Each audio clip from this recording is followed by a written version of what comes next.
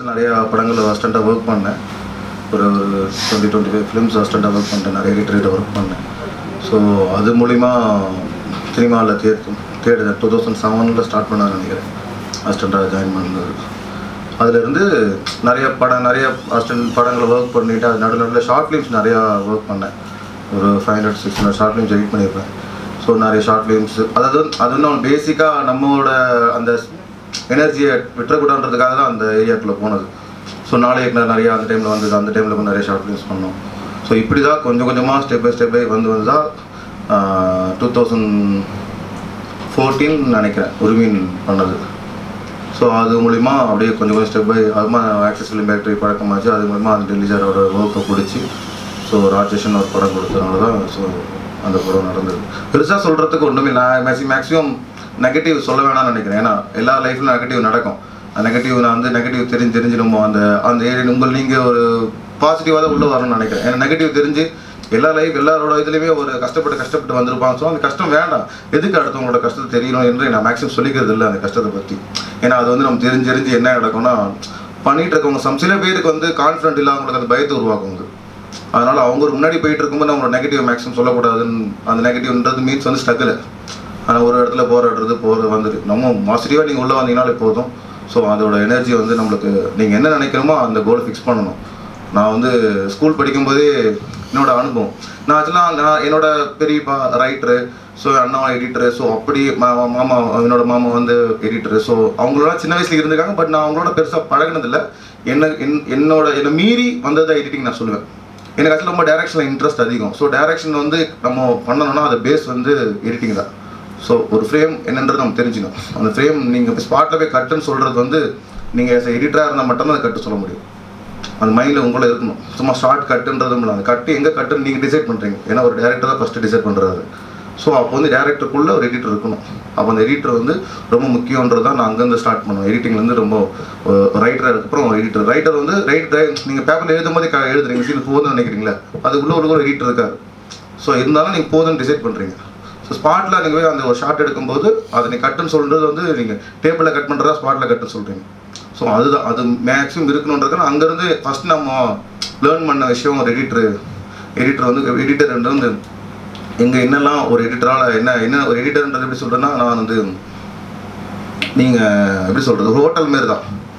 நீங்கள் எல்லா பருப்பு சாப்பாடு எல்லாத்தையும் உங்கள் எடுத்து வந்து கொடுத்தாலும் நீங்கள் கரெக்டாக சமைச்சு கொடுக்கும்போது உங்கள்கிட்ட தான் இருக்குது. டேஸ்ட் சொல்கிறது ஆடியன்ஸ் கையில் தான் இருக்குது.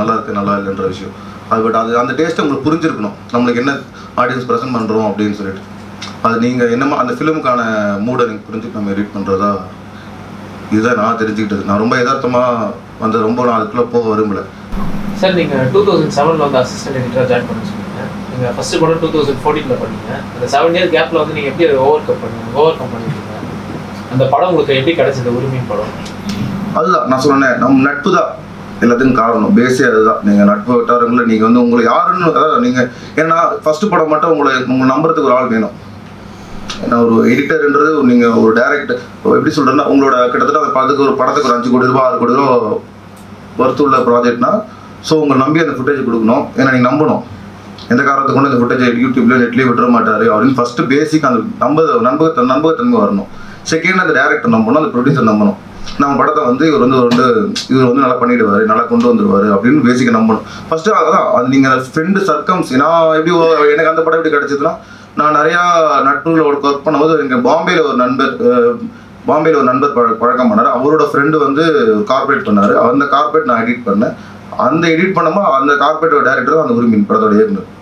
ஸோ இப்படி தான் எனக்கு அந்த லிங்க் கிடச்சிது. ஸோ நான் கார்பரேட் ஒர்க் பண்ணும்போது அவருக்கு என்னோடய ஒர்க் பிடிச்சிருந்தது. ஸோ இப்படி பண்ணலாம், இவர் நல்லா ஒர்க் பண்ணுவாருன்ற அந்த பேசிக்ஸில் தான் ஃபஸ்ட்டு நாங்கள் அப்படி ஸ்டார்ட் பண்ணது அந்த பேஜ். சார் இப்போது நம்ம ஜென்ரலாக கண்டினியூட்டி வந்து பார்ப்போம் சார். இப்போ ஷார்ட் ஃபிலிம்ஸ் தான் சார் பண்ணிட்டு இருக்கேன் சார். ஸோ அதில் வந்து பார்த்தீங்கன்னா எனக்கு வந்து இந்த ஸ்பாட் எடிட்டிங் வந்து கொஞ்சம் இன்ட்ரெஸ்டிங்காக இருந்தது. அந்த ஏரியா நம்ம அந்த லொக்கேஷன் போயிட்டு இங்கே இந்த சீன் இந்த டேக்கில் எடுத்தால் இருக்கும். பட் என்னன்னா அதை ஒரு ப்ராக்ரஸாக டெவலப் பண்ணுறதுக்கு நம்ம என்ன மாதிரி இருக்கணும்? ஸ்பாட் எடிட்டிங் பண்ணுறோம் அப்படின்னா நமக்கு என்ன மைண்ட் செட்டு டேரக்டர் நம்ம என்ன மாதிரி செய்யறது சார்? என்னை பொறுத்த வரைக்கும் ஸ்பாட் எடிட்டிங்ன்றது நான் சில படத்துக்கு யூஸ்ஃபுல்லாக இருக்கும் நான் நம்புகிறேன்.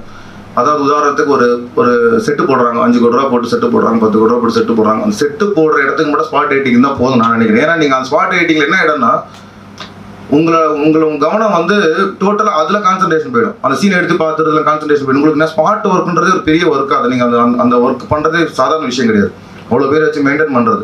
ஸோ நீங்கள் அந்த ஸ்பாட் எடிட்டிங் வந்து சீன் எடிட் பண்ணி பார்த்து நல்லா வருதுன்னு அவ்வளோ சீக்கிரம் ஜட்ஜ் பண்ணவே முடியாது. நீங்கள் எடிட்டிங் டேபிள் வந்து சீன் வேறு மாதிரி இருக்கும்.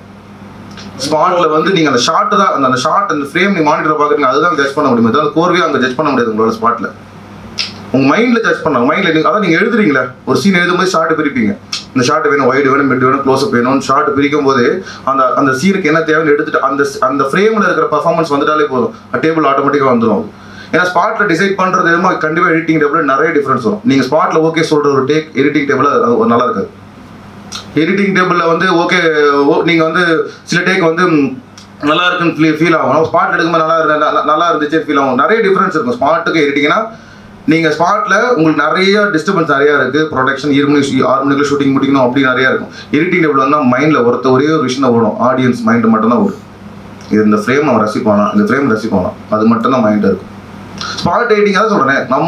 நீங்கள் என்ன நான் ஃபிக்ஸ் பண்ணுறது அவங்க நம்மளால ஸ்பாட் எடிட்டிங் வைக்கிறாங்க என்ன பொறுத்த வரைக்கும். அதுதான் ஒரு சில பெரிய படங்கள்ல பேர் சொல்ல, பட் ஒரு சில பெரிய படங்கள்ல பார்த்தீங்கன்னா நம்ம ஃபுட்டேஜ் அவுட்புட் வந்ததுக்கப்புறம் வைடில் பார்த்தீங்கன்னா கார் டோர் ஓப்பன் பண்ணுவோம். ஒரு கேரக்டர் கார் டோர் ஓப்பன் பண்ணுவோம். எகைன் க்ளோஸ்ல காமிப்பாங்க. ஆல்ரெடி வைடில் ஓப்பன் பண்ண டோரே திரும்பி க்ளோஸ்ல ஓப்பன் பண்ணிட்டு இருப்பாரு. ஆமாம் அது மாதிரியான அதான் இப்போ இருக்கிற ஃபிலிம்ல என்னன்னா அதான் நம்ம இப்போ கண்டினியூட்டி மேக்ஸிமம் 99% எந்த படத்தையும் ஃபாலோ பண்றது இல்லை. நான் பார்க்குறதுலே ஃபிலிமில் நீங்கள் இங்கிலீஷ் படத்துலேயே பார்க்கலாம். நீங்கள் அதனால நடக்குது. ஏன்னா அவ்வளோ பர்ஃபெக்ஷனாக ஒர்க் பண்ணுறோம். ஏன்னா டபுள் கேமரா செட்டப் வச்சு ஒர்க் பண்ணிங்கன்னா அது உங்களுக்கு பிரச்சனையாக இருக்காது. ஸோ சிங்கிள் கேமரானும் போது எல்லாருமே உங்களுக்கு ஏன்னா வர ஆர்டிஸ்ட் ஃபர்ஸ்ட் இருந்தால் ஆர்டிஸ்ட்ங்க எப்படி இருக்குவாங்கன்னா உங்களுக்கு இந்த டைலாக் சொல்லும் போது அது செய்யணுன்றது அவங்களோட ஒர்க் ஃபிக்ஸ் ஆகிடும். இப்போ எல்லாமே லேர்னிங் எல்லாம் புதுசாக வரணும் போது அவங்க எல்லாத்தையுமே எல்லா ப்ரெஷர் ஏன்னா கேமராவே அவங்க ஃபஸ்ட் டைம் பார்க்குறோம் போது அந்த இடத்துல அது எல்லாமே ஞாபகம் வச்சுக்க முடியாது. கொஞ்சம் டைலாக டிலே வரும். ஸோ இதை பேலன்ஸ் பண்ணணும். நம்ம முடிஞ்ச அளவுக்கு எடிட்டிங் டேபிளில் இதை பேலன்ஸ் பண்ணணும். முடிஞ்ச அளவுக்கு இப்போ இந்த வைடில் க்ளோஸ் பண்ணுற ஃபீல் வருது, அவங்க வைடில் வச்சுட்டு மிட்ல கட் பண்ணிக்கலாமா அப்படின்றது நீங்கள் முடிஞ்ச அளவுக்கு பேலன்ஸ் பண்ணணும். அது இல்லாமல் ஒரு சீனை வந்து நம்ம ஒரு ஷூட் பண்ணும்போது 4 நிமிஷம் இருக்கும். ஸோ அந்த சீனை எடிட் பண்ணும்போது 1 நிமிஷம் 2 நிமிஷம் ஆகும். ஸோ நடுவில் இருக்கிற ஏதோ ஒரு கண்டென்ட் வெளியே போகுது. ஸோ நடுவில் இருக்கிற கண்டென்ட் வெளியே போகும்போது அங்கே ஏதாவது ஒரு தப்பு நடந்தது. அதாவது அதுக்கான கண்டினியூட்டியாக இருக்கும். அது நடுவில் இருக்கிற ஜக்கு அந்த ஒரு போர்ஷன் வெளியே போகுதுன்னா அந்த சீனுக்கான மூடுற கண்டென்ட்டியாக யாராச்சும் இருக்கும். ஸோ அந்த போர்ஷன் எடுத்துன்னா அது லைட்டாக வரும். ஆனால் நம்ம அதை கவனிச்சோன்னா சீனுக்குள்ள கான்சன்ட்ரேஷன் போயிடும். ஆடியன்ஸை பொறுத்த வரைக்கும் அதெல்லாம் அவங்க மைண்ட்லேயே இருக்காது. அவங்களை பொறுத்த வரைக்கும் அந்த கண்டென்ட் நீங்கள் மேக்கிங் எவ்வளோ மொக்கையோட எடுங்க, அது பிரச்சனை கிடையாது. கண்டென்ட் கரெக்டாக இருந்துச்சுன்னா அதை ஃபாலோ பண்ணிட்டு போயிட்டே இருக்கும். நான் அது நிறைய படங்கள் உதாரணம் நிறைய தமிழ் சினிமா நிறையா இருக்குது. நம்ம சொல்லலாம் அது மேக்கிங் ரொம்ப சுமாராக இருக்கும். ஆனால் படம் பிளாக் பஸ்டராக இருக்கும் நிறைய படங்கள். அதெல்லாம் ஆடியன்ஸோட ஃபாலோ வந்து நீங்கள் அதை சொல்ல வந்து எமோஷனை கரெக்டாக சொன்னாலே போதும். ஆனால் நம்ம கண்ட்ரியில் ரொம்ப கான்சன்ட்ரேட் பண்ண ஆரம்பித்தோன்னா நீங்கள் எல்லா டிபார்ட்மெண்ட் ப்ராப்பராக வேலை செய்யணும். எல்லா டிபார்ட்மெண்ட் ஸ்பாட்டில் இப்போ இருக்க சூழலில் ப்ராப்பராக ஒர்க் பண்ணணும். ஏன்னா எல்லாருக்குமே ஒரு ப்ரெஷரில் ஓடிட்டு இருக்காங்க. ஸ்பாட்டில் இருக்கும்போது 40 நாள் படத்தை முடிக்கணும், 30 நாள் படத்தை முடிக்கணும் அப்படின்னு ஒரு ப்ரெஷர் வரும்போது அந்த ப்ரெஷருக்குள்ளே இந்த கண்டினியூட்டிக்குள்ளே நம்ம உள்ளே போகவே முடியாது. முடிஞ்ச அளவுக்கு டேபிளை கரெக்ட் பண்ண ட்ரை பண்ணணும். இல்லை ரொம்ப தப்பாக தெரியுது, ரொம்ப ரொம்ப அது அந்த கண்டினியூட்டினால அந்த சீன் உங்களுக்கு கெட்டு மிஸ் ஆகுதுன்னா அது என்ன பண்ணணும்னு யோசிக்கணும். முடிஞ்ச அளவுக்கு அதை விட ஜூம் பண்ணி லெஃப்ட்டில் தள்ளுறது கண்டினியூட்டி தெரியாது. அது முடிஞ்ச அளவுக்கு டேபிளில் பண்ணணும். அது நம்ம அதை கான்சன்ட்ரேட் பண்ணி சீனை விட்டுறக்கூடாது. ஃபஸ்ட்டு நம்ம சீனில் அந்த சொல்ல ஒரு விஷயம் கன்வே ஆகுதான்றது மட்டும் தான் மெயின். ஸ்பாட் எடிட்டிங் வச்சாலும் உங்களுக்கு கண்டினியூட்டி டெஃபினட்டாக இடிக்கும். அதை நீங்கள் எவ்வளோதான் பர்ஃபெக்டாக ஏன்னா ஸ்பாட் எடிட் பண்ணுற ஒரு அசிஸ்டன்ட் வந்து அவரோட வேவில் எடிட் பண்ணுவார். டேபிள் வரும்போது வேறு மாதிரி மாறும். மெயின் எடிட் பண்ணும்போது வந்து ஒயிடில் தான் டைலாக் வைக்கணும் அப்படின்னு நம்ம டிசைட் பண்ணும்போது அப்போ ஒயிடில் பண்ணோம் வேறு தப்பு நடந்திருக்கும். ஸ்பாட்டில் அவரோட நாலேஜ் வேறு, மெயின் எடிட்டர் நாலேஜ் வேறு. அவர் ஸ்பாட்டில் சும்மா டேரக்டருக்கு வந்து இந்த ஏரியா கன்வே ஆகுதான் ஜஸ்ட் ஒரு லைட்டாக ஒரு ஐடியாக்காக தான் ஸ்பாட் எடிட்டிங் பண்ணணும். அது நீங்கள் ஃபைனல் பண்ணவே முடியாது ஸ்பாட் எடிட்டிங் பண்ணுறது. இன்சர்ட் ஷாட் வந்து அந்த சீனோட மூடை பொறுத்து தான். இல்லை இங்கே வந்து இன்சர்ட் வந்து ஒரு க்ளோஸ்அப் எடுக்கிறாங்களே அது வேல்யூ இருக்குது. அந்த க்ளோஸ்அப் எடுங்க ஏன் காட்டுறீங்க அப்படின்ட்டு ஆடியன்ஸ்க்கு ஒரு ஷார்ட்ன்ற ஷார்ட்டுக்குள்ள வேல்யூ இருக்குல்ல. அந்த ஷார்ட்டை நம்ம ஏன் காட்டுறோம்ட்டு க்ளோஸ்அப்பில் உதாரணத்துக்கு ஒரு லேப்டாப்பில் பின்ட்ரைவ் போடுறது மாதிரி க்ளோஸ்அப் காட்டினா ஆடியன்ஸ் நோட் பண்ணணும் அப்படின்றதுக்காக அந்த ஷார்ட் கட் பண்ணுறோம். நோட் பண்ணீங்க ஆப்ஜெக்ட் ஒயிட்டில் நீங்கள் அது பென்ட்ரைவ் போடுறது காட்ட முடியாது, ரெஜிஸ்டர் ஆகாது. ஸோ க்ளோஸ் ஷாட் கட் பண்ணுறீங்க. உதாரணத்துக்கு பீச் ஷாட் நீங்கள் சொல்கிறீங்க வச்சிங்கன்னா அந்த சீனோட பர்பஸ் என்னன்ற தேவை. பீச் ஷாட் சும்மா ஒரு ஷாட் போட்டு போகிறதுல வேல்யூ கிடையாது. அது எடிட்டிங் கிடையாது என்னை பொறுத்த வரைக்கும். அது வந்து அந்த நீங்கள் ஒரு ஷாட்டுமே வேல்யூவாக இருக்கணும். அடுத்த ஷாட் கட் பண்ணுறீங்கன்னா அதுக்கான மீனிங்ஃபுல்லாக இருக்கணும். ஏன் அந்த ஷாட்டை போடுறீங்க அப்படின்னு ஆடியன்ஸ். ஏன்னா ஒரு ஷாட்டும் ஒரு ஃப்ரேம் ஒரு கதை சொல்லுது.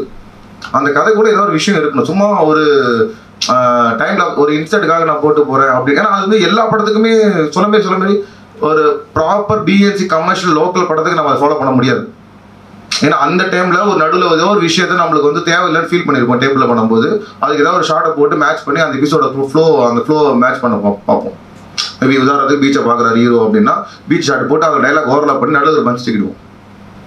இந்த டைலாக் நடுவில் இப்போ நீங்கள் வந்து சிங்கிள் ஷார்ட்டில் எடுத்துட்டாங்கன்னா அதை தூக்க முடியாது. நம்ம தூக்குனா ஜம்ப் கட் வரும். ஸோ ஜம்ப் கட் வரக்கூடாதுன்னா ஸோ நீங்கள் நடுவில் ஒரு பீச் ஷார்ட்டை போட்டு இவங்க தான் அங்கே பார்க்குறாங்க அப்படின்னு சொல்லிட்டு அட்ஜஸ்ட் பண்ணி ஸோ அதில் வர நடுவில் வந்து ஓவர்லாப் பண்ணி நம்ம அந்த போர்ஷனை தூக்க வேண்டியிருக்கும்.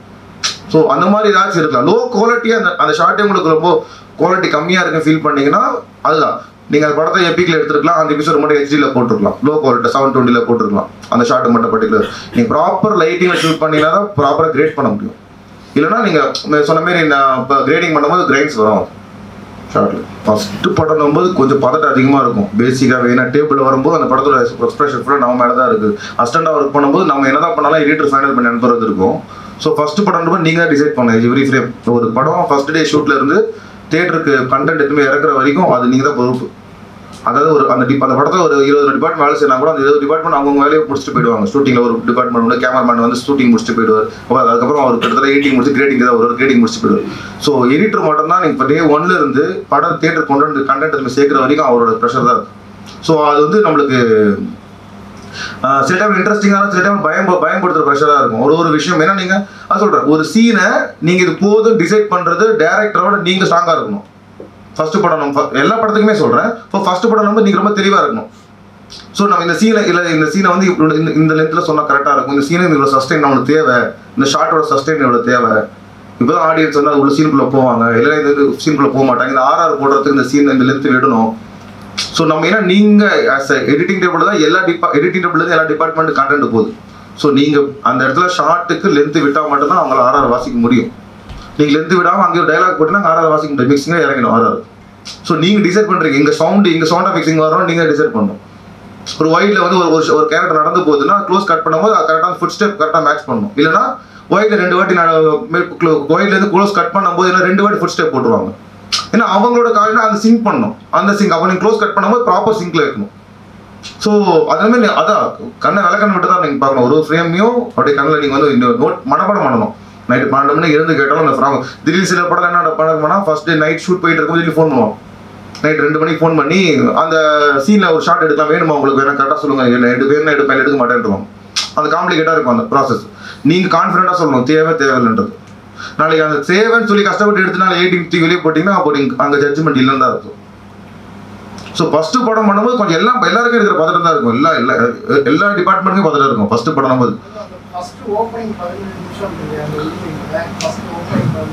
அனிமேஷன் சொல்றீங்களா?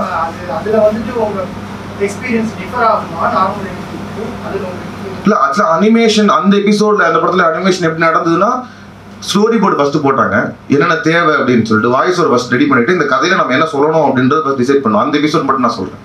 ஃபர்ஸ்ட் ஸ்டோரி போர்டு ஒரு ஃப்ரேம் ஸ்டோரி போடுவோம். இந்த ஃப்ரேம் இது தேவை இந்த ஃப்ரேம் இது தேவை.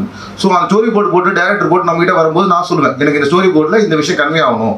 ஸோ அது க்ளோஸ்அப் ஒரு ஷார்ட் எடுத்துக்கோங்க அப்படின்னு அந்த அனிமேஷன் பார்ட் மட்டும் சொல்கிறேன். இந்த விஷயம் நான் கன்வே ஆகணும். உதாரணத்துக்கு அந்த புக் இருக்கும். அந்த புக்கை நான் கன்வே பண்ணணும் அப்படின்னா அது க்ளோஸ் ஷார்ட் வேணும். அது சொன்னால் தான் அவங்க அனிமேட் டிபார்ட்மெண்ட் அதை கிரியேட் பண்ணுவாங்க. நம்ம ஒயிட் ஷார்ட்ல நம்ம ஜூம் பண்ணிலாம் கொடுக்க முடியாது.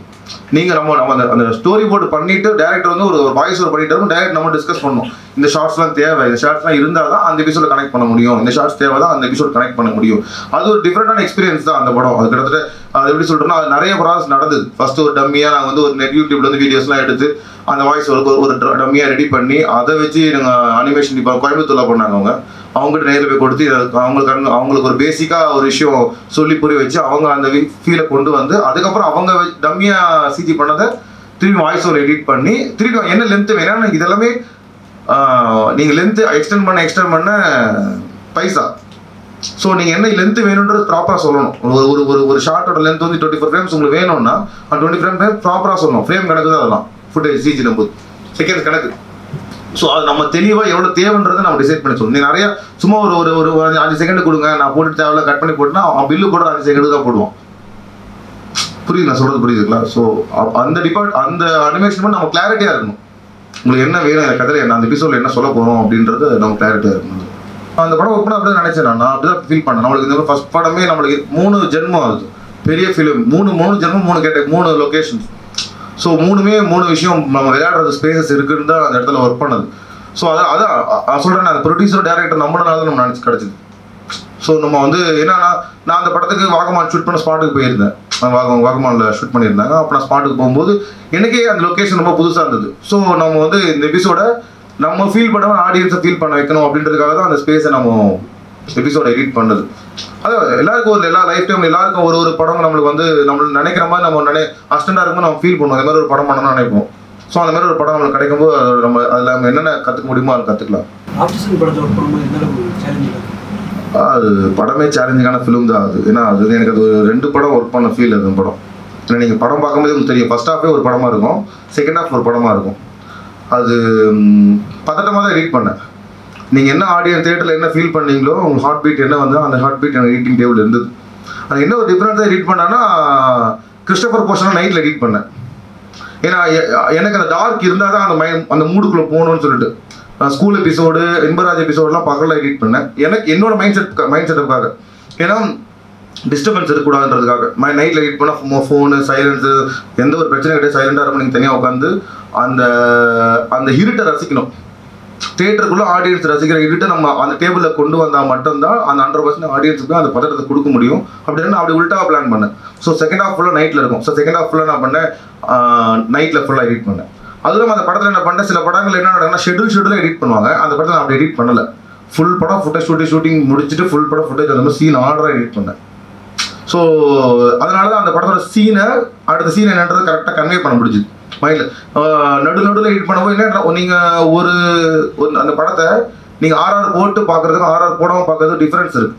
இப்போ ஆர்ஆர் போடாமல் நான் ஃபீல் பண்ணணும், இந்த இடத்துல வந்து ஆடியன்ஸ் வந்து இந்த மனநிலைமையில் இருப்பாங்க, இப்படி இந்த இடத்துல நம்ம ஹோல்ட் பண்ண வைக்கணும், அந்த தேட்டரை இங்கே சஸ்டெயின் பண்ண வைக்கணும், இந்த சஸ்டெயின் பண்ண வைக்கணும். அப்போ இந்த இடத்துல இவ்வளோ ஆர்ஆர் வாசிச்சா போதும், அடுத்த சீனில் நம்மளுக்கு பேங்கிங்காக இருக்குது, நீங்கள் நம்ம டிசைட் பண்ணணும். ஸோ அதை டிசைட் பண்ணும்போது என்ன பண்ணணும்னா, ஸோ ஆர்ஆர் இல்லாமல் அந்த சீனை மைண்ட் நீங்கள் ஒரு ஆர்ஆர் போட்டுக்கணும். ஸோ இந்த இடத்துல இப்படி இருக்கும் ஆர்ஆர், இந்த இடத்துல நம்ம நிறைய இங்கிலீஷ் படங்கள் பார்த்துருக்கோம், நிறைய சவுண்ட் ட்ராக் கேட்டிருக்கோம். ஸோ அந்த படங்களை கேட்கும்போது இந்த மாதிரி ஒரு ஆர்ஆர் ட்ராக் இருக்கலாம், அந்த மாதிரி ஒரு பேஸில் இந்த இடத்துல இருந்தால் நல்லாயிருக்கும், அப்படின்றத சைலண்டாக தான் நல்லாயிருக்கும், இந்த வெறும் சவுண்ட் எஃபெக்ட்ஸ் மட்டும் இருந்தால் நல்லாயிருக்கும். அதுமாதிரி நீங்கள் ஒரு மைண்டில் ஃபிக்ஸ் பண்ணிட்டு எடிட் பண்ணும்போது அது இல்லாமல் அந்த படத்தில் நம்மளுக்கு விளையாடுற அளவுக்கு ஸ்பேசஸ் நிறைய இருந்தது. நிறைய ஷார்ட்ஸ், எக்கச்சக்கமான ஷார்ட்ஸ் இருக்கும். ஒரு சீன் எடுத்தீங்கன்னா குறைஞ்சபட்சம் 100 ஷார்ட்ஸ் இருக்கும். ஓகே டேக் மட்டும் நான் சொல்கிறது, அந்த நீங்கள் ஓகே டேக் ஒரு டேக் 10 டேக் போகும், ஒரு ஷார்ட் குறைஞ்சபட்சம் 10 டேக் போகும். ஓகே டேக் மட்டும் ஒரு 100 ஷார்ட் இருக்குன்னா ஸோ ஒரு ஸ்பேசஸ் இருக்குது. நீங்கள் எப்படி அந்த எபிசோட கன்வே பண்ணி அழகாக நீங்கள் வந்து ஆடியன்ஸாக உதாரணத்துக்கு அந்த அண்டர் கிரவுண்டில் ஒரு எபிசோட் இருக்கும், அந்த எபிசோட் எடிட் பண்ணுறது நான் எல்லாம் அந்த படத்தில் நான் என்ன பண்ணிட்டேன். அதாவது எங்கேருந்து நான் ஸ்டார்ட் பண்ணேன்னா, அந்த எபிசோடு ஹீரோ வீட்டில் போர்டில் ஒன்று எழுதி போடுவார், அங்கேருந்து அண்டர் கிரவுண்டில் அந்த சைக்கோ தப்பிச்சு போவான். இது வந்து ஒரே மீட்ரு, எங்கேயுமே படம் ஒரே ஃப்ளோவில் இருக்கும். இங்கேருந்து ஆரம்பிச்சு நான் என்ன பண்ணேன், இந்த எபிசோட பண்ணும்போது ரஷ்ஷை பார்த்து நான் ஒரு மாதிரி ஆகிட்டேன், ஏன்னா அவ்வளோ ஃபுட்டேஜ். ஸோ அந்த எபிசோட் எடிட் பண்ணும்போது நான் என்ன பண்ணேன், ஸோ ஓகே இந்த எபிசோடுக்கு நான் எடிட் பண்ணோம்னா ஸோ இது தனி ஒரு மனநிலைமை தேவைப்படுது அப்படின்றாலும் பண்ணிட்டு அதுக்கு முந்தின சீனை அப்படி ஜம்ப் பண்ணி அதுக்கப்புறம் எபிசோட் எடிட் பண்ண ஆரம்பிச்சிட்டேன். இந்த எபிசோடு மட்டும் நான் பண்ணேன்னா இது ஃபுல்லாக முடிச்சுட்டு கிளைமேக்ஸ் ஃபைட் எடிட் பண்ணுறதுக்கு முன்னாடி அந்த எபிசோடு வந்தேன். சரி இங்கேருந்து நம்ம இந்த கதையை போகலாம் அப்படின்னு சொல்லிட்டு அப்போ தான் அந்த ஃப்ளோ நம்ம வந்து கரெக்டாக, ஏன்னா நீங்கள் ஒரு ஃப்ளோ பிடிக்கணும், அந்த ஆடியன்ஸை அப்படியே தியேட்டரில் கண்ணை அப்படியே வச்சுட்டு போகணும். அப்போ தான் அந்த ஒரு விஷயத்தை ரசிக்க முடியும். உதாரணத்துக்கு வந்து நீங்கள் கிளாஸ் ரூமில் போவீங்க, கிளாஸ் ரூமில் வந்து அந்த பொண்ணு தான் அந்த கிளாஸ் ரூமில் இருக்கானோ தேடும் போது ஆடியன்ஸை கூட சேர்ந்து தேடணும் அப்படின்னு ஒரு ஃபீல் பண்ணுது. செகண்ட் வந்து அந்த லாரி எபிசோட் வரும்போது தேட்டரே கத்தணும், அப்படியே அந்த மனநிலைமை கொண்டு போகணும் லாரியாக. அப்போ அந்த ஷார்ட்டை எவ்வளோ லென்த்து வைக்கணும் அப்படின்ட்டு ஒரு ஷார்ட்டை கட் பண்ணும்போது டக்குனு லாரி கொண்டு வந்துடலாம். ஆனால் ஷார்ட்டுக்கு முன்னாடி நான் எவ்வளோ லென்த்து, லாரி வரத்துக்கு முன்னாடி எவ்வளோ லென்த்து வைக்கணும் நான் டிசைட் பண்ணணும். அந்த டிசைட் பண்ணும்போது அந்த லென்த்து வரும்போது ஆடியன்ஸ்க்கு ஏன்னா கான்சன்ட்ரேஷன் ஃபுல்லாக அங்கே இருக்குது, இங்கே லெஃப்ட்டில் இல்லை, ஸ்க்ரீனில் லெஃப்ட்லேருந்து லாரி வருது. ஸோ கான்சன்ட்ரேட் ஃபுல்லாக அங்கே இருக்குன்னா நான் அதை டைவெர்ட் பண்ணணும் ஆடியன்ஸுக்கு, லெஃப்ட்டில் லாரி வருது அவங்க சர்ப்ரைஸாக இருக்கணும் அப்படின்னு சொல்லிட்டு அதனால நம்ம ஷார்ட் லென்த் வச்சு முன்னாடி நீங்கள் நல்லா பார்த்து தெரியும், அந்த லாரி ஒரு ஷார்ட் முன்னாடி கொஞ்சம் லென்த் இருக்கும். கான்சன்ட்ரேட் ஃபுல்லாக இங்கே போயிட்டு இங்கே ஒரு கேரக்டர் வருதுன்னும் போது ஆடியன்ஸ் அப்படியே ஃபுல்ஃபில் என்ன ஐயோ அந்த இது நடக்கும் போது மறைக்கிறான் அப்படின்னும் அந்த ஃபீல்குள்ளே தள்ளப்படணும் அப்படின்ற அந்த மாதிரியான சீக்வன்ஸை பண்ணும்போது நம்மளுக்கு ஒரு இன்ட்ரெஸ்டிங் ஃபேக்டர் கிடைக்குமோ அதுக்கான ஒரு மனநிலைமை நமக்கு. அதான் நான் உள்டாக பிளான் பண்ணேன், நைட்டில் பண்ணலாம். அதுதான் அந்த படத்தோட பெரிய எக்ஸ்பீரியன்ஸாக இருந்தது. அதனால சீன் பை சீன் அந்த படத்தில் வந்து நான் நிறையா இன்ட்ரெஸ்டிங் ஃபேக்டர் இருக்கும். நீங்கள் இப்போ அந்த படத்தை பார்த்தா கூட உங்களுக்கு அந்த எங்கேஜ் பண்ணிட்டே இருக்கும். எனக்கு கதையே தெரிஞ்சிடும், யார் சைக்கோன்னு தெரியும். பட் இப்போ பார்த்தா கூட உட்காந்து பார்த்தா கூட அந்த படம் உங்களுக்கு எங்கேஜ் பண்ணிகிட்டே இருக்கும். ஏன்னா சீனுக்குள்ள அவ்வளோ இன்ட்ரெஸ்டிங் ஃபேக்டர் டேரக்டர் வச்சிருவார். ஒரு சீனுமே சும்மா அப்படி கடந்து போகாது, ஒரு சீனுமே டீட்டெயில் இருக்கும். அந்த படத்தில் மிகப்பெரிய ப்ளஸ் எல்லா சீன்லையுமே டீட்டெயிலிங் ரொம்ப அதிகமாக இருக்கும் அந்த கதைக்கு. சார் இப்போ நீங்கள் சொன்னீங்களா ஒரு சீனுக்குலாம் வந்து ஆர்ஆர் வந்து இவ்வளோ இருந்தால் தான் நல்லாயிருக்கும் அப்படின்னு சொல்லிட்டு நம்ம மைண்டை ஃபிக்ஸ் பண்ணி பண்ணுவோம். இப்போ நீங்கள் அதை முடிச்சுட்டு வந்து ஆர்ஆர் அனுப்பும்போது அதுக்கு முன்னாடி வந்து நீங்களே ஏதாவது யூடியூப்ல இருந்து சரி ஏதாவது சப் மியூசிக்லாம் ஆட் பண்ணி அனுப்புவீங்களா? இல்லை, மேக்ஸிமம் நான் அப்படி பண்ண மாட்டேன். ஏன்னா நம்ம அது அந்த மைண்டில் வச்சுப்போம். மைண்டில் ஏன்னா மைண்டில் என்ன ஆர்ஆர்னா அந்த படத்தோட ஆர்ஆர் மைண்டில் வச்சுக்க மாட்டோம். அந்த ஆர்ஆரோட பேஸ் இருக்கும், டெம்போ இருக்குல்ல, இங்கே இப்படி சஸ்டெயின் பண்ணணும், இங்கே சும்மா நம்மளே ஒரு மியூசிக் வாயில் போடுவோம். அந்த மாதிரி மைண்டில் ஒரு ஆர்ஆர் இந்த இடத்துல இப்படி இருக்கும், ஒரு வால் கிளாக் சவுண்ட் மட்டும் நல்லா இருக்கும் இப்படி ஃபீல் பண்ணும்போது. யூடியூப்ல இருந்து போட்டால் என்ன ஆகிடும், சம்டைம் அந்த சீன் நம்மளுக்கு வந்து ஹாலிவுட் ட்ராக்ஸ் போடும்போது சீனை என்லார்ஜ் பண்ணி கொடுத்துரும். மியூசிக் டைரக்டர் அதை பேலன்ஸ் பண்ணலாம், நம்மளுக்கு அந்த சீன் நல்லா இல்லை போடனே தோணிட்டே இருக்கும். அந்த சீன் என்னன்னா சீன் வந்து நம்மளுக்கு ஓகே நம்ம கம்மியாக இருக்கு, மியூசிக் டைரக்டர் கம்மியாக போட்டார் போல. இது என்ன மியூசிக் டைரக்டர் போய் சொல்லும் போது வந்து அவங்க வந்து நம்மளுக்கு கம்யூனிகேட், அப்புறம் அவர் ஒன்று ட்ரை பண்ணி நம்மளுக்கு ஒன்று அவர் சொல்லி அப்படி நம்மளுக்கு வந்து அந்த சீனோட கண்டென்ட் புரிஞ்சிக்க முடியாது.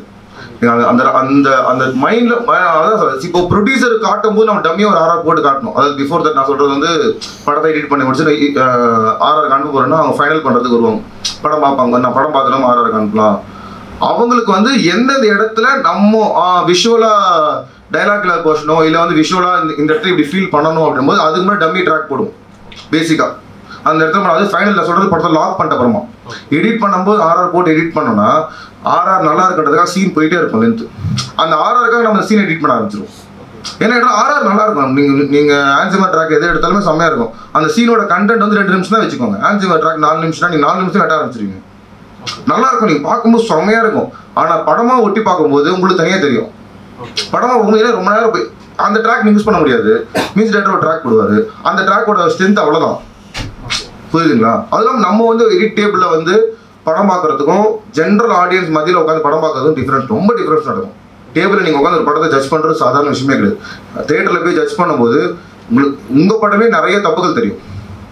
இது இப்படி இருந்துருக்கலாமோ அப்படி இருந்துருக்கலாமோ, பாரு எங்கெல்லாம் வந்து பேச ஆரம்பிச்சிட்டாங்க, எங்கெல்லாம் கமெண்ட் அடிக்க ஆரம்பிச்சிட்டாங்க, நம்ம சீனோட வச்சிடக்கூடாது, அதில் இருக்கிற பிரச்சனை நம்மளால கண்டுபிடிக்க முடியாது. ஆர்ஆர் போட்டு எடிட் பண்ணாலே அந்த ஃபீல் போயிடும். மெயினாக அந்த பழக்கம் மட்டும் வச்சுக்காதீங்க, ஏன்னா அது வந்து ரொம்ப ரிஸ்க் ஃபேக்டர். அது சில எடிட்டர்ஸ் அந்த மாதிரி பண்ணுவாங்களா? எல்லாம் மேக்ஸிமம் பண்ணுவாங்க. அது அவங்கவுங்களோட அதான் அவங்க மைண்டில் இருக்கிறது, அது அவங்கவுங்க ஒவ்வொருத்தரும் ஒவ்வொரு எடிட்டிங் பேட்டர்ன் வச்சுப்பாங்க. இப்போ ஃபைட் எடிட் பண்ணும்போது வந்து ஆர்ஆர் போட்டு எடிட் பண்ணி பார்ப்பாங்க, ஏன்னா அந்த ஸ்பீடு இருக்கா அப்படின்னு சொல்லிட்டு எடிட் பண்ணி பார்ப்போம். பட் என்னை பொறுத்த வரைக்கும் அந்த ஃப்ரேமில் ஸ்பீடு இருக்கணும். ஸ்பீடுன்றது ஒரு படம் ஃபாஸ்ட்டாக போது வந்து நம்ம என்னதான் ஃபாஸ்ட்டாக எடிட் பண்ணலாம், அந்த ஸ்க்ரீன் பிளே ஃபாஸ்ட்டாக இருக்கணும்.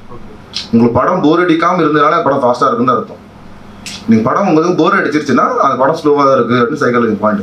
3 மணி நேரம் எடுத்தாலுமே அந்த படம் போர் தான். சார் நீங்கள் என்ன சாஃப்ட்வேர் சார் யூஸ் பண்ணுறீங்க? ஆவிட் எப்பவுமே ஆவிட் தான்.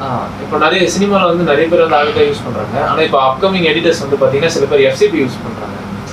எஃப்சிபி வந்து ஈஸியாக பண்ணிடலாம், ஏன்னா இப்போ ஆவிட்ல 1 hour பண்ண வேண்டிய ஒர்க்கை வந்து எஃப்சிபியில் 30 minutes பண்ணிடலாம் அப்படின்னு சொல்கிறாங்க. இருந்தும் வந்து நிறைய எடிட்டர்ஸ் வந்து ஆவிடே ப்ரிஃபர் பண்ணுறாங்க. ஏன் சார்? இல்லை, ஆவிட்ன்றது எப்படி சொல்கிறதுனா நீங்கள் அது ப்ராப்பர் ஃபிலிம் சாஃப்ட்வேர். அது ப்ராப்பர், ஏன்னா எஃப்சிபியில் வந்து நிறைய பக்ஸ் வரும். ஸோ நீங்கள் வந்து சம்டைம் அந்த ப்ராப்ளத்தை நீங்கள் சால்வ் பண்ண முடியாது. என்ன நடக்குதுன்னே கண்டுபிடிக்க முடியாது. என்ன பிரச்சனை நடக்குது எல்லாம் படத்தை எடிட் பண்ணி முடிச்சிருங்க, ஏதாவது ஒரு கிளிப் ஆஃப்லைன் காட்டும். அவ்வளோ சீக்கிரம் நான் சால்வ் பண்ணுறது அது அந்த ப்ராசஸ் பெரிய ஆவிட். அது ஒர்க் ஃப்ளோவே வேறு. உங்களோட அந்த கண்டென்ட் அது ஒரு ஆர்டிஸ்ட் ஸ்டோர் பண்ணி வச்சுக்கும். அந்த எஃப்சிபி வந்து லிங்க் மூலியமாக வேலை பார்க்கும். ஆவிட் வந்து அந்த கண்டென்ட் ஸ்டோர் பண்ணி வச்சுக்கும். அதுவும் இல்லாமல் ஆவிட் வந்து ரொம்ப கம்ஃபர்டபுள். எனக்கு தெரியும் எஃப்சிபியோட ரொம்ப கம்ஃபர்டபுள் ஆவிட். எஃப்சிபி வந்து மேபி அதான் அவங்க எப்படி நீங்கள் எதில் நீங்கள் ஸ்டார்ட் பண்ணுறீங்களோ ஃபர்ஸ்ட் நீங்கள் எதில் கற்றுக்க ஆரம்பிக்கிறீங்களோ அது அவங்களுக்கு கம்ஃபர்ட். எஃப்சிபியிலேருந்து ஆவிடுக்கு வந்து ஆவிட் யூஸ் பண்ணிட்டாங்கன்னா ஆவிட் ரொம்ப யூஸ்ஃபுல்லாக ரொம்ப கம்ஃபர்ட்டாக இருக்கும். ஆவிட்லேருந்து எஃப்சிபி போகும்போது ரொம்ப டஃப்பாக இருக்கிற ஃபீல் இருக்கும். அடோப் ப்ரீமியம் யூஸ் பண்ணுறவங்க எல்லாம் எஃப்சிபி தான் போவாங்க. பேசிக் அடோப் ப்ரீமியம் சாஃப்ட்வேர் வந்து ஏன்னா அவங்களோட லேப்டாப்பில் அடோப் ப்ரீமியம் சப்போர்ட் ஆகும். ஃபர்ஸ்ட் அங்கே போட்டு கற்றுக்குப்பாங்க. அது வந்து அந்த கம்ஃபர்ட்டை வந்து எஃப்சிபியில் கரெக்டாக இருக்கும்.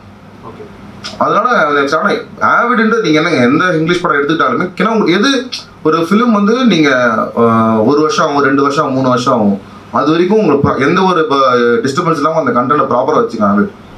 அதனால தான் மேக்ஸிமம் ஆவிட் எல்லாம் ப்ரிஃபர் பண்ணுறது. இந்த ப்ராசஸ் சொல்ல முடியுமா? ரா ஃபுட்டேஜ் வர்றதுலேருந்து ஃபைனல் லாக் பண்ணுற வரைக்கும் டிஐ போகிறதுக்கு எப்படி அனுப்புறீங்க, அடுத்தது மியூசிக் ப்ராசஸ் அதான் இப்போது உதாரணத்துக்கு வந்து ஏரியல் ஆக்ஸில் ஷூட் பண்ணுறாங்கன்னா ஒரு கண்டென்ட்டை அந்த அந்த அது ஒரு ஆஃப் ஃபுட்டேஜாக இருக்கும். அது எபிக்கில் ஷூட் பண்ணால் 3D இருக்கும். அது வந்து D8ன்னு ஒரு டிபார்ட்மெண்ட் இருக்கும். ஸ்பாட் D8ன்னு ஒரு டிபார்ட்மெண்ட்டுக்கிட்ட கொடுப்பாங்க.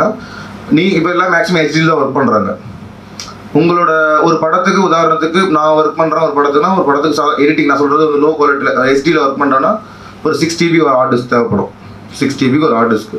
அந்த 6 GB கண்டென்ட்டில் அவன் D8ல் நீங்கள் வந்து 6K கண்டென்ட்டை டவுன் கன்வெர்ட் பண்ணி கொடுப்பாங்க. டவுன் கன்வெர்ட் பண்ணும்போது அந்த பிக்சர் மேலே வந்து டைம் கோடு, அந்த ஷார்ட்டோட கிளிப்பு நம்பரு, அப்புறம் வந்து ஃப்ரேமு எல்லாமே அந்த பேர்ன் ஆகிடும் பிக்சரில். அதில் அந்த கண்டென்ட் உங்ககிட்ட வரும். டெய்லி ஷூட்டிங், இன்றைக்கி ஷூட்டிங் நைட்டு நடக்குதுன்னா இன்றைக்கி நைட்டு வந்து ஒரு 6 மணிக்கு ஷூட் போகுதுன்னா நைட் D8 கன்வெர்ட் பண்ணி என்னோட ப்ராசஸ் சொல்கிறேன். D8 நைட்டு கன்வெர்ட் பண்ணி காலங்காலத்தில் 10 மணிக்கு டேபிள் வந்துடணும் ஃபுட்டேஜ். ஏன்னா நான் அந்த ஃபுட்டேஜ் உடனே பார்த்துட்டு நல்லா இருக்கா இல்லைன்னு உடனே டேரக்டர் அப்டேட் பண்ணுறேன். சும்மா ரஷ்ஷை ஓட்டி பார்க்கும்போது நம்மளுக்கு தெரிஞ்சிடும் இந்த ஷார்ட் நம்மளுக்கு தேவைப்படுது, இந்த ஷார்ட்டில் வந்து கொஞ்சம் மைனஸ் இருக்குது, இந்த ஷார்ட்டில் ப்ளஸ் இருக்குது. உடனே நம்ம டேரக்டர் ஃபோன் பண்ணி சொல்லிட்டோம்னா ஏதாவது ஒரு பாசிபிலிட்டி அந்த லொக்கேஷனில் போனாங்கன்னா அந்த ஷார்ட் எடுக்கிறதுக்கு ப்ளஸ்ஸாக இருக்கும். இது ஒரு ப்ராசஸ். இந்த ரா ஃபுட்டேஜ் வந்த அப்புறமா இதை நீங்கள் எடிட் பண்ணுறீங்க. இது வந்து நீங்கள் ஆவிட்டில் வந்து AMA லிங்க்னு ஒன்று இருக்குது. அது மூலிமா உள்ளே கொண்டு வந்து அதை நீங்கள் ட்ரான்ஸ்போர்ட் பண்ணி அதை நீங்கள் எடிட் பண்ணி ரஃப் கட்டாக பேசிக் ரஃப் கட்டாக இந்த மாதிரி ஷெடியூலாக போகும்போது ஷெடியூலாக எடிட் பண்ணி வச்சுக்கணும். அது ஒரு ஷெடியூல் 10 நாள் போகிறாங்கன்னா படத்தில் 10 நாள் எடிட் பண்ணி வச்சுக்கிட்டு அந்த நீங்கள் என்ன டேரக்டரோட டெய்லி கம்யூனிகேட்லேயே இருந்துகிட்டே இருக்கணும். ஏன்னா வர நீங்கள் சொல்லிகிட்டே இருந்தீங்கன்னா ப்ளஸ் மைனஸ்னு அவங்களுக்கு தெரிஞ்சிடும். இந்த ஷார்ட்டில் வந்து கொஞ்சம் ஹீரோ வந்து அங்கே கொஞ்சம் லுக்கு தப்பாக இருக்குது. உதாரணத்துக்கு இந்த ஷார்ட்டில் வந்து எமோஷனல் கொஞ்சம் நல்லா இருந்திருக்கலாம். இந்த ஷார்ட்டில் வந்து இந்த இதோட இன்னும் அடுத்த ரேஞ்ச் இருந்தால் இன்னும் நல்லாயிருக்கும் அந்த சீனுக்கு. அப்புறமா இந்த சீனில் ஒரு வீடோட எக்ஸ்டீரியர் தேவைப்படுது. அப்போ தான் நம்ம அந்த சீனை சொல்லும்போது ஆடியன்ஸ் வந்து கேரக்டர் எங்கே இருக்குன்னு புரிய வைக்க முடியும். ஸோ நீங்கள் கம்யூனிகேஷனில் இருந்தீங்கன்னா அவங்களுக்கு ப்ளஸ்ஸாக இருக்கும்.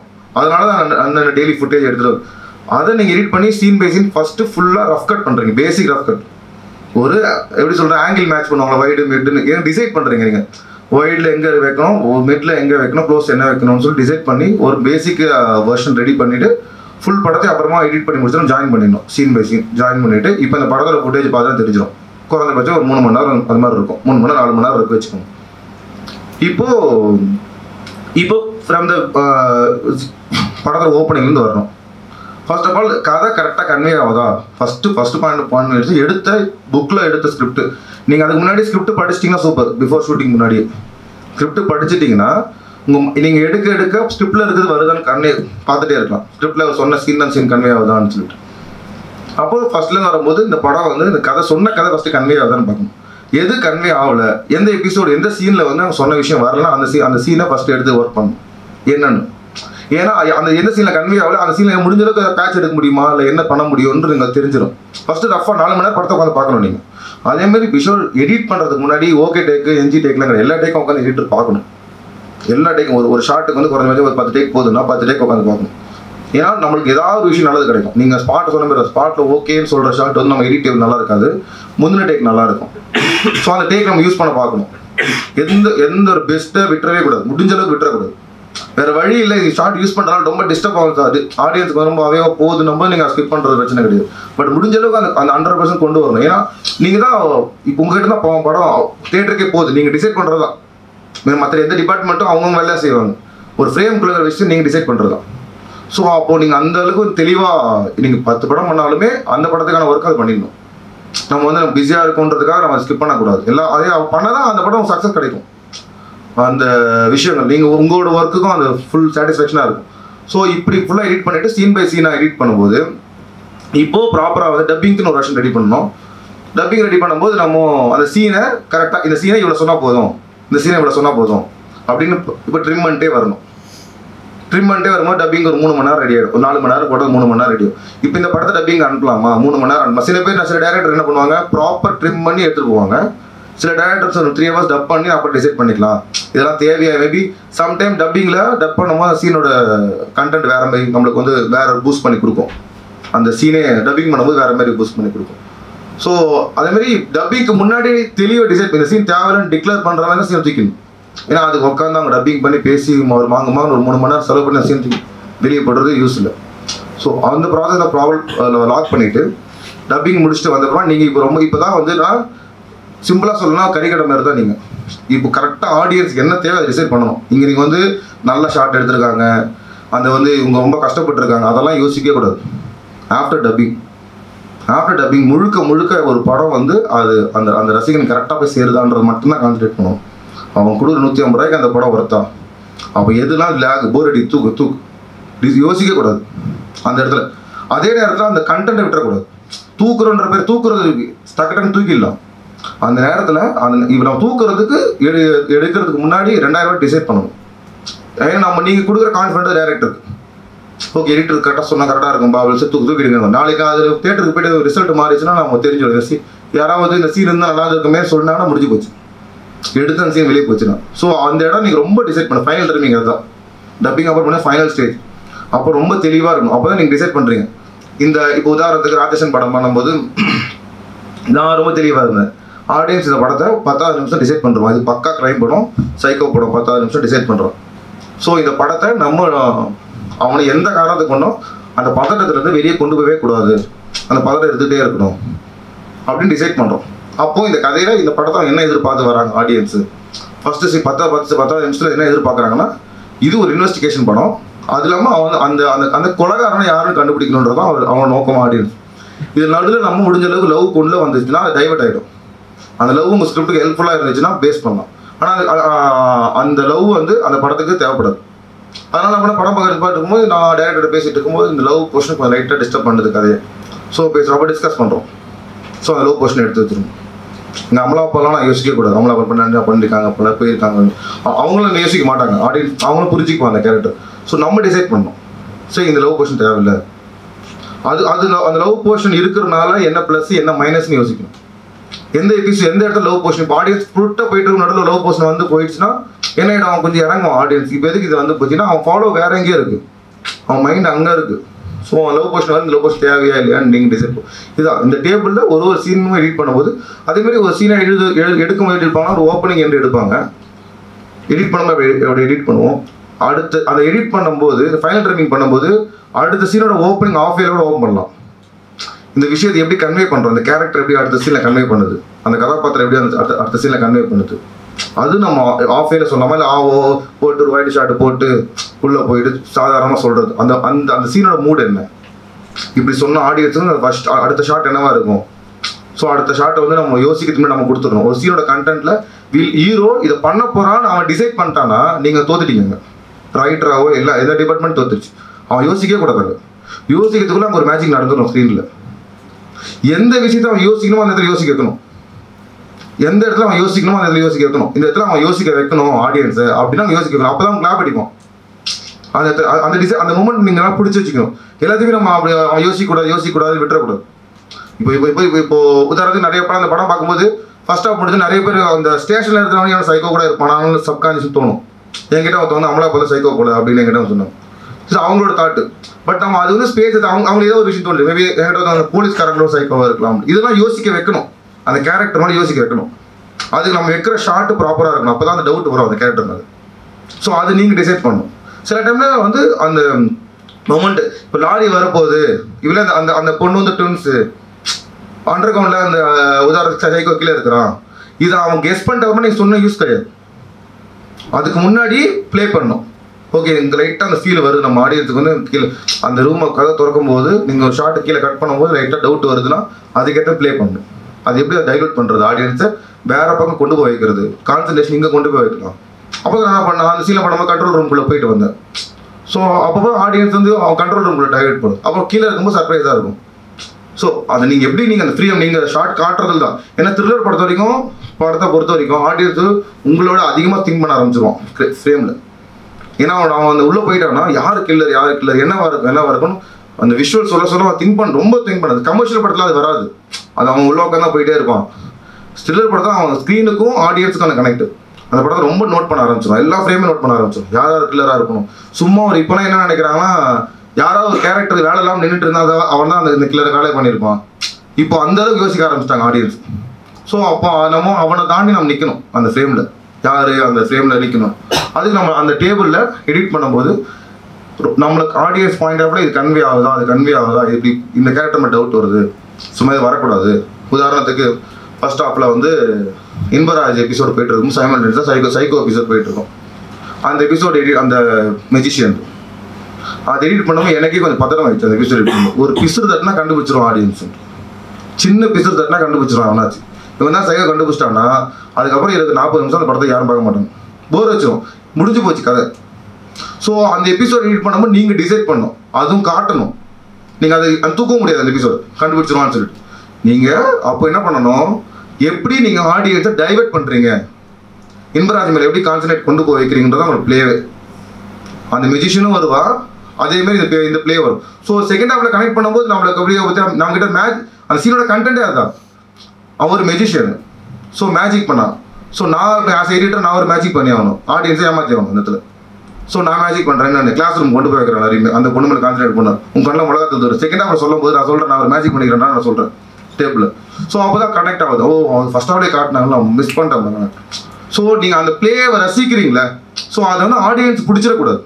அவன் எது பிடிக்கணும்னு ஒரு பாயிண்ட் இருக்குது, எது நம்ம ஆடியன்ஸ் யோசிக்கணும், அந்த சீனை கரெக்டாக நம்ம புரிஞ்சு அவன் யோசிக்கிறதுக்கு நம்ம ரெண்டு நீங்கள் ரஃபாக எடிட் பண்ணுவீங்க தெரியாது, மியூசிக் போட்டுன்னு டக்குன்னு கண்டுபிடிச்சிருவாங்க.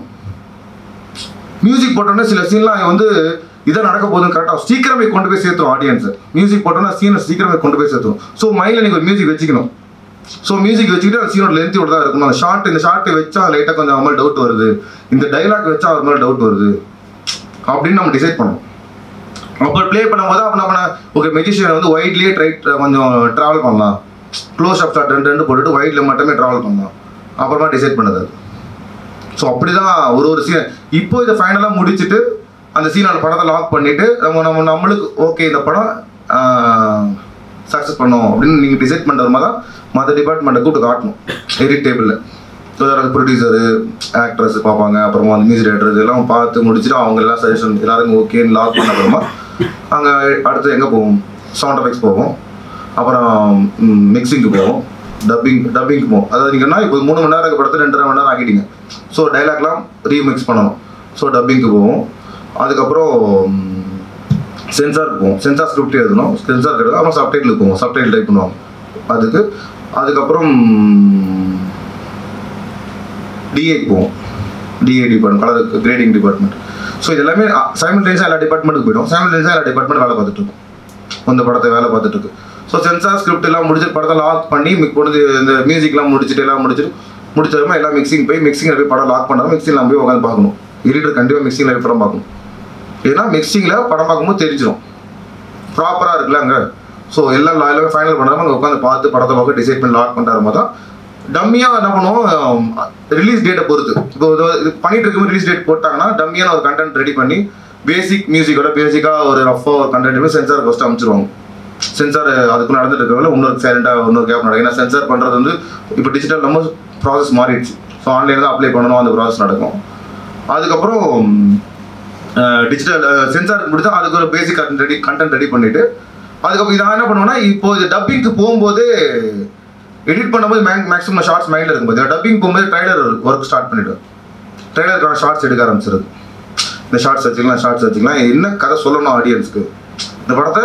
ஸோ எப்படி ப்ரொஜெக்ட் பண்ணணும் டிசைட் பண்ணணும். டீசர் ஒன்று ப்ரொஜெக்ட் பண்ணணும், ட்ரைலர் ஒன்று ப்ரொஜெக்ட் பண்ணணும்.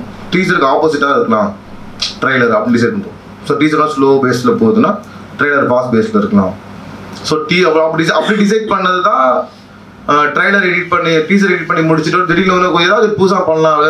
யூஸ்வலாக ஓப்பன் பண்ணுற மாதிரி ஒரு இன்ட்ரடக்ஷன்லாம் கொடுத்து ஓப்பன் பண்ண வேணாம் அப்படின்னு போது நான் பண்ணேன். திடீர்னு ஒரு தாட் மாட்டும் போது தான் டீசரோட எண்டுலேருந்து ட்ரைலர் ஸ்டார்ட் பண்ணலாம் அப்படின்னு அந்த கில்லரோட டைலாக் ஃபஸ்ட் போட்டு அதுலேருந்து ஸ்டார்ட் பண்ணும். ஸ்ட்ரெயிட்டாக இன்வெஸ்டிகேஷனுக்குள்ளே போயிடும். அந்த ட்ரைலரை பார்த்த உடனே என்ன மூடு இருக்கோ அந்த மூடு படத்தில் இருக்கணும் அப்படின்னு. அதேமாரி ட்ரைலர் எடிட் பண்ணும்போது ரொம்ப கான்சன்ட்ரேட் பண்ண வேண்டிய விஷயம், நீங்கள் போடுற ஷார்ட்ஸ் ரொம்ப முக்கியம். ஒரு ஷார்ட் கூட படம் போயிட்டு இருக்கும்போது அதோட எண்டு கண்டுபிடிச்சிடக்கூடாது. நீங்கள் போயிட்டு இருக்கும்போது இது நடக்க மாற அப்படின்னு நீங்கள் போடுற ஷார்ட் ரொம்ப முக்கியமான ஷார்ட்டாக இருக்கும். இந்த ஷார்ட் நீங்கள் போட்டிங்க, உதாரணத்துக்கு கிளியர் நீங்கள் காட்டிட்டீங்களோ இல்லை வேறு ஏதாவது சீனோட எண்டில் இருக்கிற கண்டென்ட்டை காட்டிட்டீங்களோ, கன் ஷாட் ஃபைட்டை காட்டிட்டீங்களோ, அந்த சீன் போயிட்டு இருக்கும்போது டைலரில் அந்த ஷார்ட் ஞாபகம் வந்துடும் மைண்டில், இதை சுடம் பாரு அப்படின்னு மைண்டில் வரக்கூடாது. நம்ம ட்ரைலர்ல ஷார்ட்ஸ் போடணும், அந்த அந்த அந்த லுக் கொண்டு வந்துடும். அதே படம் பார்க்கும்போது 1% கூட அவங்களால கெஸ் பண்ணவே கூடாது. முடிஞ்சளவு கெஸ் பண்ணக்கூடாது. 99% எல்லாரும் ஏன்னா கெஸ் பண்ணிட்டாங்கன்னா அந்த சீன் நம்மளுக்கு இன்ட்ரெஸ்டிங் ஃபேக்டர் போய்டும். அவங்க நம்ம கொடுக்க நம்ம என்ன நினச்சோமோ அவங்களுக்கு போய் 100% போய் சேராது. ஸோ ட்ரைலர் எடிட் பண்ணி முடிச்சுட்டு இந்த டிபார்ட்மெண்ட் போய்ட்டு சாம்சங் தான் ட்ரைலர் ஒர்க் போயிட்டு இருக்கும். இதெல்லாமே ரெடி பண்ணி கியூபில் எடுத்துன்னு போய் நம்ம பிக்சர் தனியாக டிபிஎக்ஸ் கண்டென்ட் அவுட் எடுப்போம். பிக்சரு, சவுண்டு வந்து 5.1 அட்மாஸ் அந்த மாதிரி அவுட் எடுத்து நம்ம கண்டென்ட் கியூபில் கொடுத்து அங்கே ஒரு எடிட்டர் ஃபஸ்ட்டு எடிட்டரே படம் பார்க்கணும், அதாவது ப்ரொடியூசருக்கு முன்னாடிக்கலாம். ஏன்னா நம்ம கொடுத்த content picture and sound proper single இருக்கான்னு. இப்போ இது ரொம்ப முக்கியம். நீங்கள் பிக்சரும் சவுண்டும் என்ன கொடுக்குறீங்களோ அதில் ஒரு ஃப்ரேம் கூட கை வைக்கக்கூடாது. நீங்கள் கண்டென்ட் கொடுத்துருவோம் அதில் கரெக்ஷன்லாம் பண்ணக்கூடாது. கரெக்ஷன் பண்ணினா அந்த ரீலை திருப்பி கொடுக்கணும். அதேமாதிரி சவுண்ட் முடிஞ்ச அளவுக்கு 99% கரெக்ஷன் பண்ணாமல் பார்க்கணும். ஏன் சொல்ல வரேன்னா, எடிட்டிங் ஆச்சு நம்ம ஒரு ஷார்ட், இந்த ஷார்ட்டை கட் பண்ணி கண்டுபிடிக்கலாம், சவுண்டில் கண்டுபிடிக்க முடியாது. சவுண்டை பொறுத்த வரைக்கும் அது வந்து ஒரு பேஸ் 1 2 3 4 1 2 3 4 இருக்கும். அதில் போய் நீங்கள் கட் பண்ணால் ஜம்ப் வரும். ஸோ அதனால் ஃபைனல் முடிஞ்ச அளவுக்கு 99% ப்ராப்பர் லாக் பண்ண கண்டென்ட் நீங்கள் அனுப்புனீங்கன்னா ப்ராப்பராக மெசேஜ் தேட்டர் இருக்கும். அப்புறம் என்ன கியூபில் படம் பார்த்துட்டு கொஞ்சம் லென்த்தாக இருக்க ஃபீலாக இருக்குது, இந்த தான் கேரக்டர் கன்வே எடுத்து ரீஒர்க் பண்ணிங்கன்னா மிக்சிங்கில் சவுண்ட் எல்லாமே ஜம்பாக ஆரம்பிச்சிடும். ஸோ அது அந்த ப்ராசஸ் வந்து பெரிய ப்ராசஸ் ஆகிடும், அந்த ப்ராசஸ் அந்த டிபார்ட்மெண்ட். ஸோ இது ஃபைனல் லாக். அதுக்கப்புறம் நீங்கள் எல்லாம் ப்ரொடியூசர் லாக் பண்ணிவிட்டு அதுக்கப்புறம் தேட்டர் போகிறது தான் கண்டென்ட். இதுதான் ஒரு ஃப்ளோ.